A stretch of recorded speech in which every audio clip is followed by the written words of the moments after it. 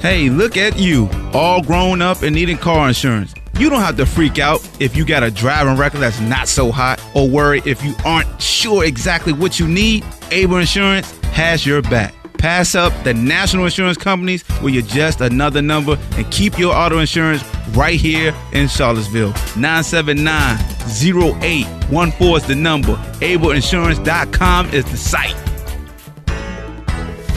Go. What up, though, BallHawk Show. Say it one more time.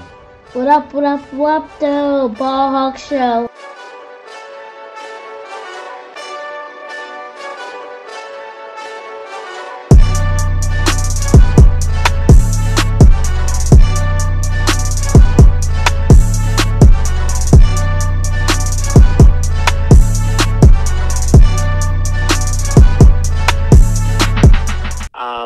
Listen, I know Tony Bennett. I'm a huge Virginia guy. We'll never win a championship with this team, though. They can't play offense. They can, you know what it is? Here's the bottom line. Here's the bottom line.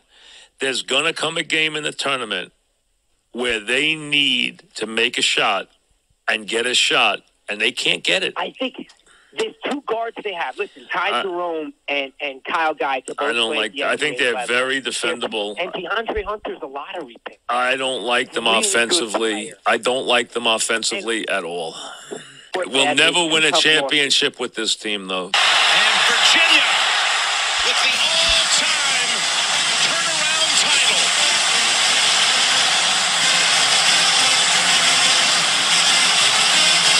What up, though? Welcome to the BallHawk Show podcast. I'm your host, Ahmad Hawkins. I appreciate you for taking time out of your day to listen to the latest episode of the show. First of all, salute to my sponsor, Able Insurance. Go to ableinsurance.com for all your insurance need, home, auto, business. Holla at Able Insurance. Check out their office on Ryle Road. And when you walk up in the building, tell them the BallHawk sent you, and they'll definitely take care of you. And go to sthujuice.com if you want your Shut the Hell Up Juice apparel. If you've seen the shirts, Quinn Blandon has worn a shirt.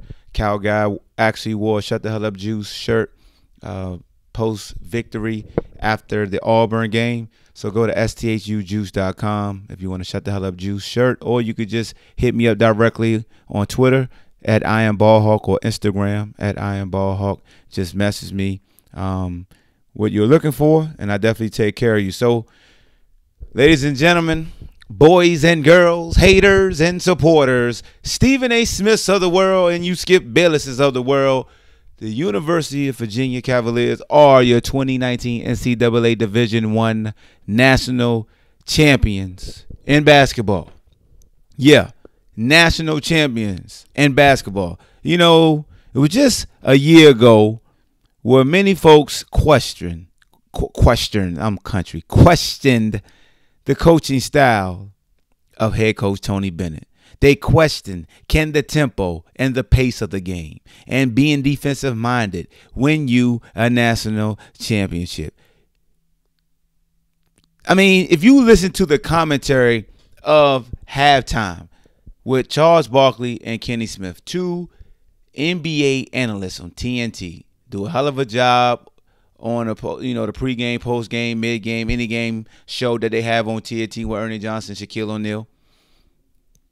It was amazing to see professional guys really not understanding the pro game. And then you got a guy like Clark Kellogg, who's been covering college sports for over 20 years, how they argue with him. A guy who's been astute and been studying the University of Virginia all season long because he's been connected directly to college sports.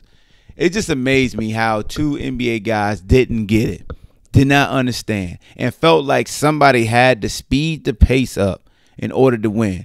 You know, Kenny Smith had the analogy, in order to be a champion, you have to basically be comfortable with being uncomfortable, do things that are uncomfortable. And when you look at the winner of this game, the team that started doing things that made them uncomfortable actually lost the game. Texas Tech went out of what they were known to do.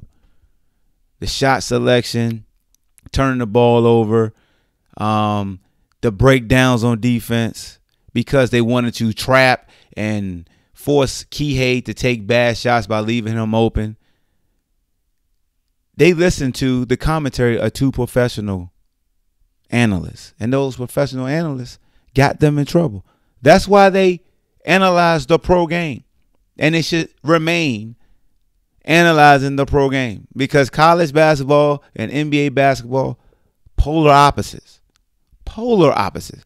In the NBA, you want to run and gun, and that's why you see a lot of these media outlets wanted to see the Dukes and the North Carolinas and the Gonzagas. They wanted to see the run and gun style. Izzo is a guy that they let get away with the blue collar defense type of ball because his teams will get out and run, you know. But everybody hated the fact that it was Virginia versus Texas Tech.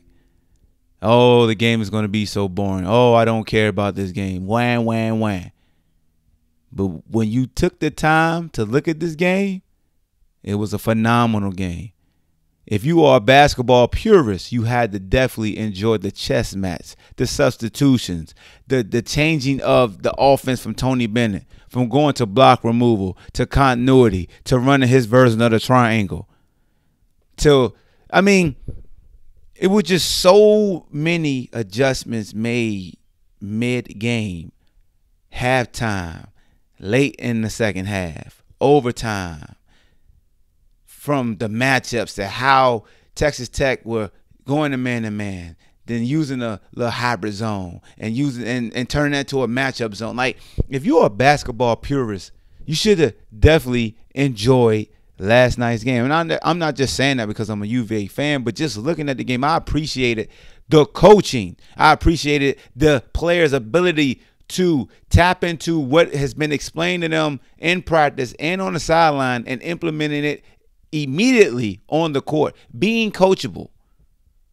Having 2 coaches who didn't need to scream and get in your face and threaten you and get held back, but truly teach you and comfort you and console you and truly illustrate what you are doing wrong and what you need to be doing to be successful. That's why this game, if you're a basketball purist, you should enjoy what you saw. I've watched the game 3 times now, and every time I'm just amazed at the high basketball IQ that was on display from both sides. From both sides. 2 well-coached teams. 2 teams that executed at a high level on both ends of the floor that made it tough for you to score. You had to hit contested shots, or you had to make the extra pass, or you had to be decisive. If anybody tried to do too much with the basketball, that ball got taken away from you, no matter who you were, or it got punched out to where it made you reset and be like, okay, let me not play around with this basketball. When you look at a team like a Texas Tech, right? They got a lottery pick in Jared Culver. Then you got Virginia projected lottery pick in DeAndre Hunter. It was the matchup of the lottery picks.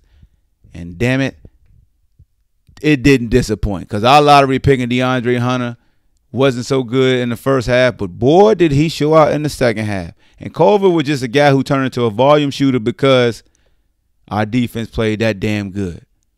But Brandon Francis coming off the bench for Texas Tech, number 1, yeah. Who are you? You are somebody. He had 17 off the bench in 37 minutes, 7 of 12, 3 of 7. But you know how I do. Let me go ahead and give you some game notes before we really break down into the box scores and how many points everybody scores. So some notes from the game, courtesy of VirginiaSports.com. Virginia 35-3 claimed its first national championship in men's basketball. UVA extended its school record in wins to 35. Ty Jerome became the 49th member of the Virginia 1,000 point club with now 1,011 career points. Jerome also had 8 assists, and that moved into a tie for third on UVA's single season assist list with 202 assists this season. Cal Guy ranks 26 on UVA's career scoring list with 1,323 points. Hunter had his 12th career 20-point game. Guy had his 16th career 20-point game. Cal Guy was named the most outstanding player of the NCAA Final Four. And Hunter and Jerome joined Cal Guy on the NCAA Final Four All-Tournament team. So those are your notes provided by VirginiaSports.com. When we jump into the box scores, we see that Virginia won by a score of 85-77. There were 72,062 people in attendance for yesterday's game. I repeat, 72,062 people in attendance for a game that was supposed to be boring, for a game that none of the aficionados wanted to see because nobody is sexy. You know, you're just a good-looking woman with a brain. You ain't got no body. That's what they basically saying. They want boobs and butts, and y'all didn't have it. You just got a nice smile, and you're smart. And they don't want to see your face. They want to look at everything else, and that's what's wrong with them. That's why they was wrong. That's why I do like Stephen A. Smith continue to elevate us with his hate, because he did not want to see, and he prayed to God that we wouldn't be successful. Well, you know what, Stephen A. Smith, man? Send me your mailing address, man. I got a couple of Shut the Hell Up Juice different version shirts that I want to send you that you may need to wear on the show. I'm going to send you one for each NCAA tournament victory we had. All right? Courtesy of the BallHawk. Straight like that. Free of charge. Somebody tag them and tell them this. I just send it to Bristol. No, you in New York. First Take is in New York now, so I need to get First Take address and send you, some Shut the Hell Up Juice shirts. Because you was doing a little too much praying to the wrong God. On God. When we break down Texas Tech, we talk about Jared Culver, who is a projected lottery pick. He played 41 minutes. He took 22 shots to score 15 points. He was 5 of 22. He was 0 for 6 from 3, 5 of 6 from the free throw line. I want to say his first field goal actually came in the second half, a short runner or something like that. But he did have 9 rebounds, 5 of them offensive. He had 5 assists, 3 turnovers, 1 block, and 2 steals. Davide Morietti from Italy played 40 minutes. He was 3 of 6 from the three-point line. He was 5 of 10 from the field. He was a sharpshooter, man. He had 15 points. I remember he stepped on Ty's foot on a little jab step and got a 3 up.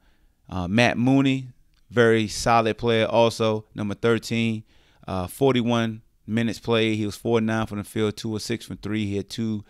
When he hit his threes, they were like daggers. He was basically their Ty Jerome. A nice, savvy, not overly quick, but crafty guard, big body, and they were posting him up on Kihei Clark in the first half, showing a wrinkle, allow him to be a playmaker in the lane also. If we had to double and help Kihei, he ended up with 10 points. And then I talked about Brandon Francis off the bench in 37 minutes, had 17 points, hit some big shots. He was hot from 3 early. They got them going and got them back into the game. Then Kyler Edwards off the bench played 23 minutes. He was 4 of 5 from the field, 2 for 3 from 3, 2 for 2 from the free throw line, had 12 points. In the first half, Texas Tech shot 33% from the field. They were 8 of 24. They shot 10 free throws. They were 8 of 10. And then the 3-ball really kept them in the game. They were 5 of 12. They shot 41%. I thought the Wahoos in the first half executed great on defense initially.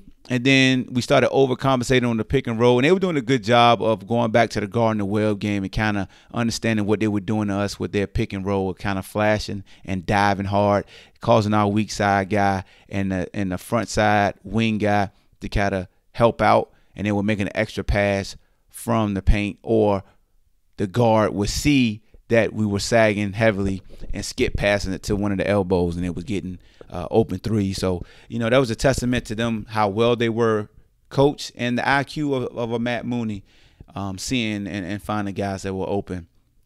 And in the second half, they shot 53% from the field. They were 15 of 28.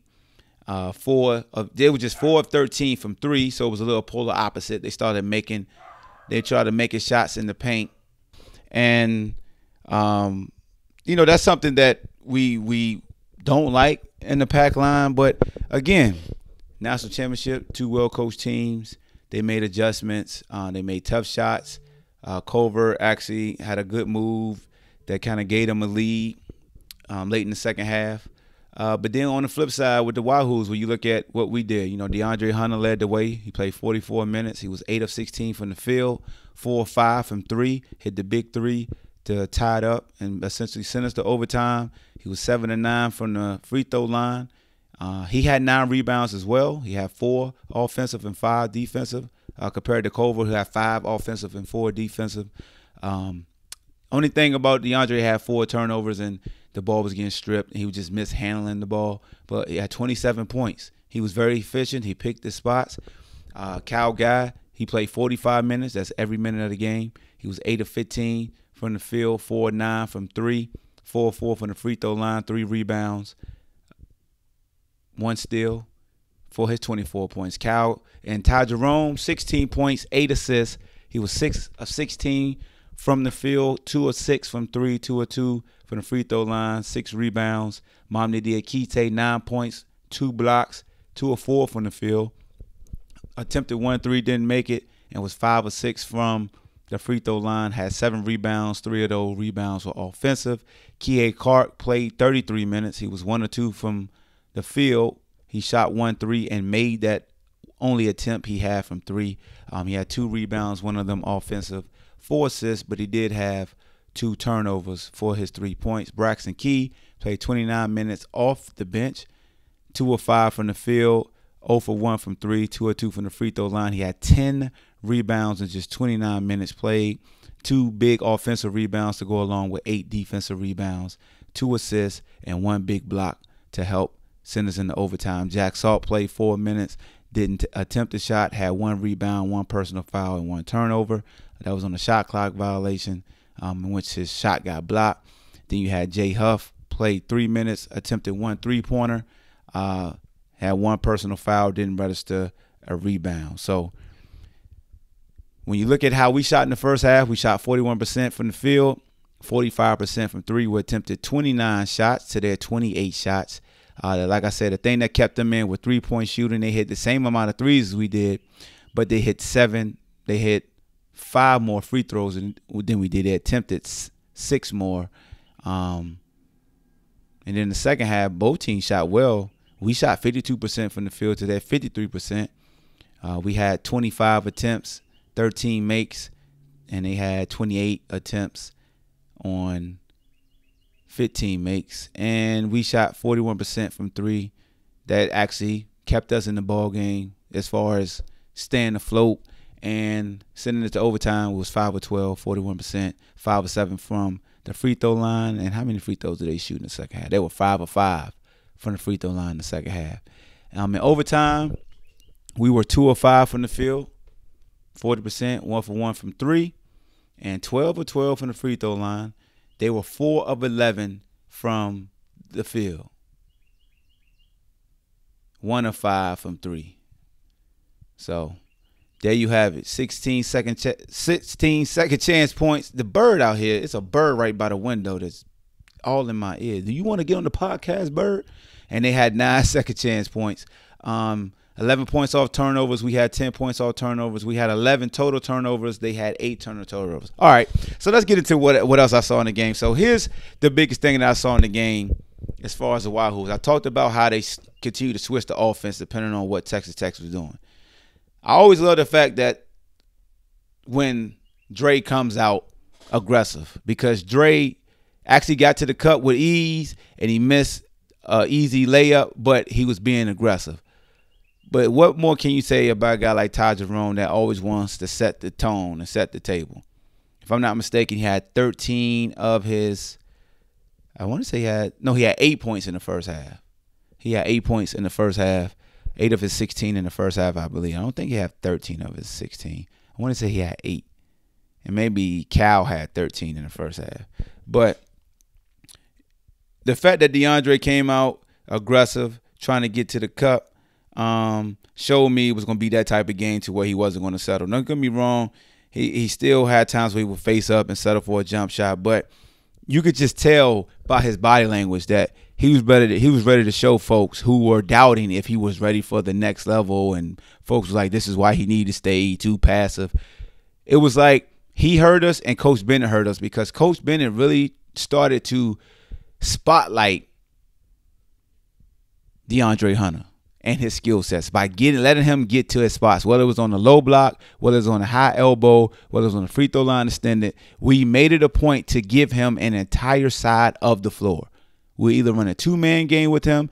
He came off some screens, or he would pop out to the elbow on some dribble drives. But when you saw in the second half where he was going nuts, we were featuring. It was, let's get the ball to 12. No matter how long it took us to get, it was like we would run through our offense, right? Whether it was the continuity, maybe the block remover. But when it got to like 10 seconds, you could just see that people would just fade to one side of the court. And it was almost, like I told you, like I said in the last podcast with Anthony Shiflett and Chad Wood, I want to see DeAndre feature in the same aspect to where the New York Knicks used to do with Carmelo Anthony, where they give him the ball, free throw line extended around 15-foot area, and let him triple threat you, and he could jab you and elevate over you, or he could jab you and go to the cup and finish, or he could jab you and back you down and finish. So it may not have been planned, but it was working out that way. I felt like I was Negro Domus. Like, it was coming to fruition. That when we needed a bucket, we go to 12. It was times where folks had an issue with Ty taking shots. And if it's late in the clock, Ty gonna take the shot. Now, Texas Tech was doing a great job of switching off of our pin down screens. The big was flashing out to where Cal had to come all the way up to the hash just to get the ball, and we would have to restart our offense yet again, because if you ever notice, when we come off the pin down screen, we come off the elbow, whether left or right, we usually have a guard that's trailing. So Cal would get the ball handed off to him, then the other guard is coming right behind him. And Texas Tech was doing a great job of pinning us on that sideline. They were trapping us. So Coach Bennett was like, you know what? Instead of running a pin down screen, let's just put DeAndre there, get the illusion that the guard is coming that way, and now he's just going to reverse pivot and pin this guard on his hip. And now we're going to dump it down to him. And now if you do pass it out and somebody takes a three, he will have position for an offensive rebound. And the great thing about inserting Braxton Key in for Kihei Clark is that you had another guy that would really crash the boards. And if you crash the boards with him, he's athletic enough to get back to stop any fast break. And our ability to crash boards at, just the perfect time of just tapping the ball out says a lot. I mean, we had 11 offensive rebounds. They had 9. Those 11 offensive rebounds played a dividend. It was just a fun game to watch, man. I just love what the Wahoos did. It was just poetic. Everybody embraced their role. Everybody showed their skill set. For as many times as people complain about Tony Bennett and his rotation, many times the people complain about having Kihei in with a Jack Salt and the Braxton Key. Like, you just never know what Coach Bennett's thinking, but it comes out right. Yes, he could just put in a totally defensive lineup in, but maybe he just wants to stymie and get the other team out of that offensive rhythm. And he may sacrifice the continuity on offense and having the court spread out and making guys have to make contested jumpers, but it's the reason why he's the coach. And he tried to pick certain spots to give a guy like Ty Jerome some rest. And he got it. We couldn't afford to put Cal on the bench because Cal was a guy that they were scared the hell of. They were scared of Cal. Scared of him. And Cal showed his full array of moves. He worked out with D1 here in Charlottesville. The step backs, the 2 dribble pull-ups, just the elevation he has on the shots, being crafty with his handles, being able to get to the basket and finish with his left hand on the right side of the floor. I mean, he showed his whole array of skill, IQ, and wherewithal of who's around him and what spot I need to get to, because that's my sweet spot. Like I said, we talk about Ty Jerome all day and his ability to get to the lane and just master the floater. And his ability to make the floater off the glass at a high arc. Baby Snoop Dogg for them who had the ankle injury. What was number 11? I call him Baby Snoop Dogg. My homeboy Kevin Runnicker. Tariq Owens, who had the ankle injury and rehabbed all night long. Ended up playing 22 minutes and fouled out with just 3 points. Salute to that young man, because I know he busts his tail to play, and that's not the way you want to go out. But that's just another testament of our guys not selling, our guys getting to the cup. Now, I've been talking for like 22 minutes. I do want to say this. For the folks who are here being petty and want to continue to talk about the refs and continue to be player haters, as my man Diakite would say, huh? What you got to say now? What's up now?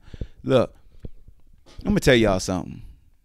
Y'all really revealing y'all true character. And a lot of the people who be complaining about referees and complaining about all these things, you guys are actually coaches too. You actually, we entrust that you will sow the seed in the next generation. And you out here on Twitter, on Facebook, on Instagram, talking about somebody got gifted a national championship and the referees were paid off. Look at this play, look at that play.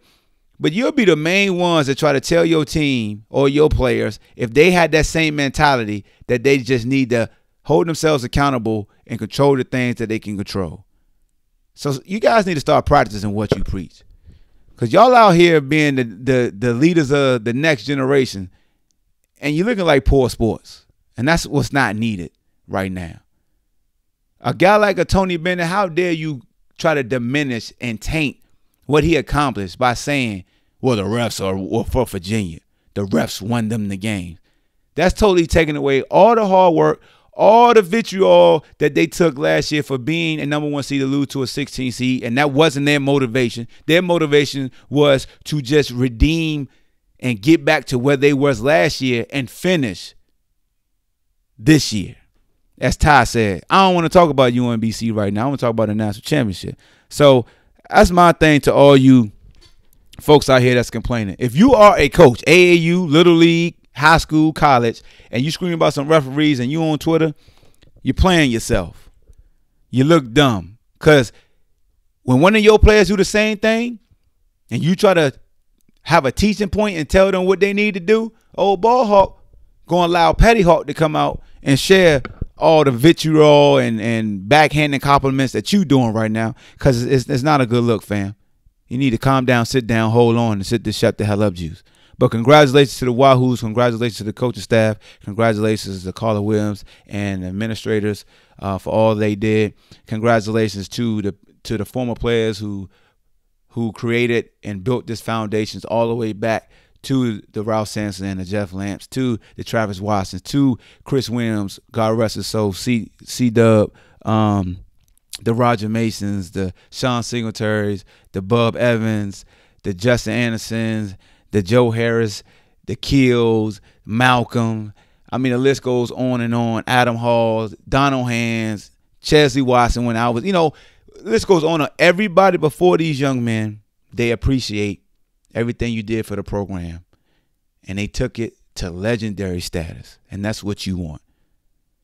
And that's why I was glad that, as they say, the old heads came back and embraced and celebrated with these young men. You got a lot of old heads that have come back and say, well, they won it because it was easier back when we was playing. No, our old heads came back and was like, become legendary. I always say, good is the enemy of great, be great today. And then you got to ascend to the legendary status. Cal Guy, legendary. Ty Jerome, legendary. DeAndre Hunter, legendary. Kihei Clark, legendary. Braxton Key, legendary. Jack Salt, 118 total wins. The winningest player in UVA basketball history, legendary. Jay Huff, legendary. White Mamba, legendary. Everybody on the bench, legendary. Costra, everybody. Y'all know who y'all are. My fault. Legendary. Lil Nixon, legendary. The whole coaching staff, legendary. The support staff, legendary. Equipment, my man Matt, legendary. Everybody, legendary. If you're a part of the program, legendary status. You won a national championship. Congratulations. Definitely proud of everybody that had a hand in it. All the fans, proud of you also for sticking with the crew, believing in the crew, and staying up all night, spending your hard-earned money to travel to Minnesota. appreciate you. And I definitely appreciate your support. Good is the enemy of great. Be great in everything that you do. STHUjuice.com for you to shut the hell up juice apparel. I will have a special national championship version of my brand, Shut the Hell Up Juice. So be on the lookout for that. Ball Hawk Show, man. And we're going to keep it coming because, hey, spring ball has already started. So keep it locked because now we're going to start having football podcast episodes as well. Oh! Ball Hawk. Yeah, I'm a little hoarse. I'm out. I want the whole world spin my record. Jerome, the hoodie styles, check game, stay free records. Oh, shorty girl fed to death and I'm massaging. Bad news, even be massaging. I got a fitted head, I be massaging. Pinky rings on my finger, I'm massaging. I got a speedboat concert cause I massage. I coming through about a whole Econo Lodge. I be massaging, I be massaged. I'm coming through with Cadillacs and massaging. Yeah, boats I'm constantly massaging. I got GPS's, I be massaging. I catch croaker fish cause I'm massaging. I like a macaroni plate, I be massaging. Even oodles and noodles, I be massaging. Straight out the ghetto cause I'm massaging. I got ice around my neck cause I'm massaging. Or even gold teeth, I'm massaging. A pinky ring iced out cause I'm massaging. I got $100 million, I be massaging. I got $10, I be massaging. I got $1,000, I be massaging. I got 22 cents and be massaging. I take a penny and be massaging. I tell shorty girl fat, I be massaging. Your big two, I be massaging. I be massaging, I be massaging. I got a GPS steering wheel massaging. Whole share road chain be massaging. I got a Uzi, I be massaging. I got a 12 gauge pump, I massage. I got 100,000, I massage. Ain't broke, I be massaging. I stay paid, I be massaging. I stay late, I be massaging. I hit the pool all night cause I'm massaging. She wanna come through loaded and massage. Whole team, we massage. Bad new posse constantly massage. Ain't no joke, I be massaging. Even the bacon and eggs, I be massaging. Polo shirts, Chateau Adidas, I be massaging. I love you, sweetie cake. Spin my record, let me give you the game. On how to get rich. Take a penny and flip a penny. Then 40 billion. Why? I be massaging. What? Car steering wheel. I be massaging. The whole label of the State Free Records in the VA. Oh, we be massaging. Let's have a money shot.